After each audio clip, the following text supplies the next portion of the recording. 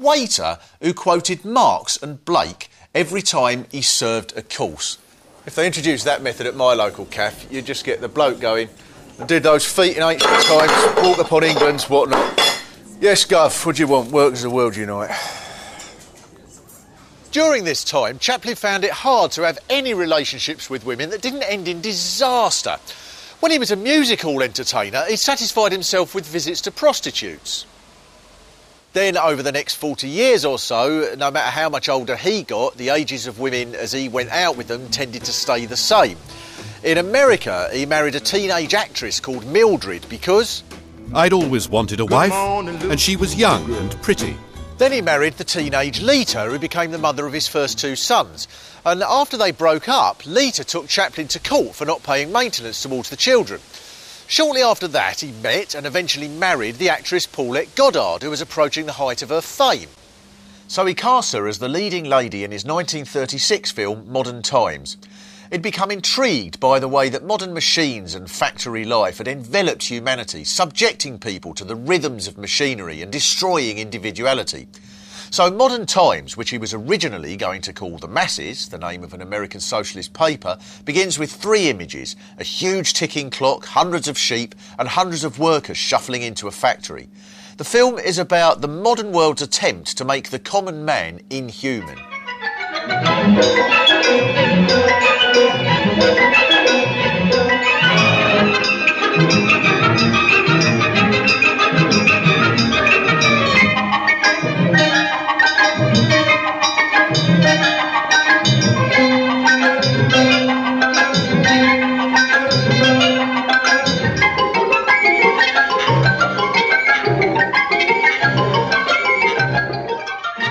The workforce is regarded simply as units, and there's even a search for an automatic feeding machine that would abolish the need for a lunch hour.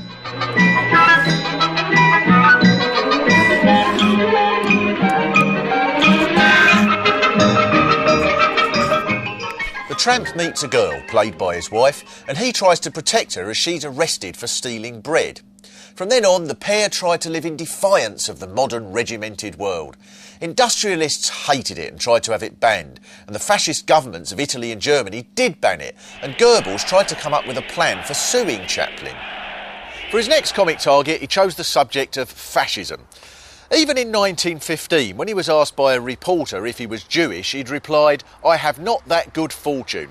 And he often said he thought he had Jewish blood in him, even though he knew that wasn't true, just to make it clear that he didn't think it was something you ought to be ashamed of. So as soon as the Nazis came to power in Germany, they banned the gold rush, and they listed Chaplin in a publication attacking prominent Jews as the little Jewish tumbler, as disgusting as he is boring.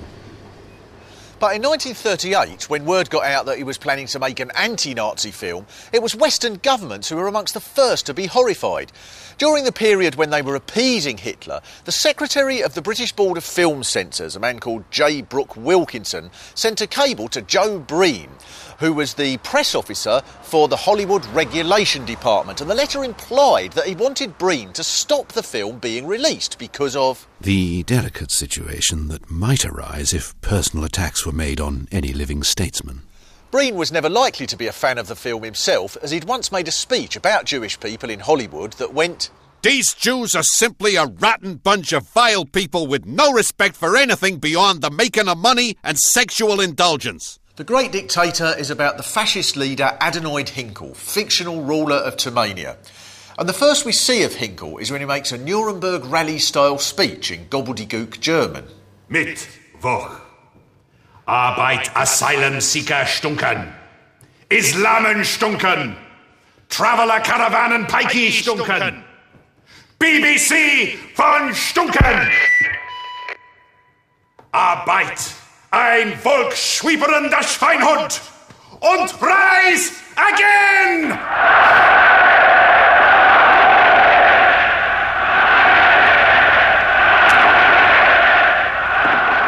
An uncommon side to the Great Dictator is that Hitler, through Hinkel, is portrayed as a weak character who attacks the Jews because he's personally pathetic and desperate. Ah, world domination.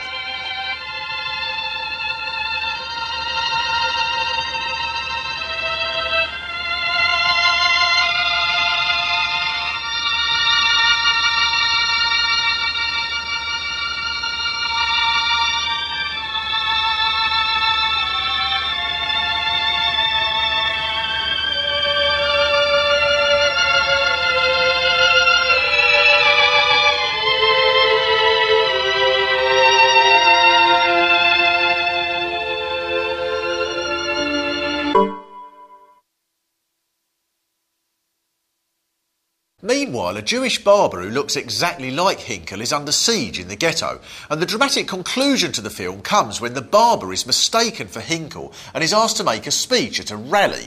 At this point, Chaplin comes out of character and makes a 6-minute speech of his own, during which he condemns not only fascism but all world governments. The film's salesman told him that if he kept the speech in, it could cost him $1 million in sales, but even though Chaplin financed the film himself, he told him, Well, I don't care if it's 5 million. I'm going to do it. Are you taking the piss? So the final 6-minute speech stayed in, and the Communist Party reprinted the whole thing as a pamphlet. Far-right groups threatened to disrupt the opening of the film with riots, revolver shots at the screen, and stink bombs.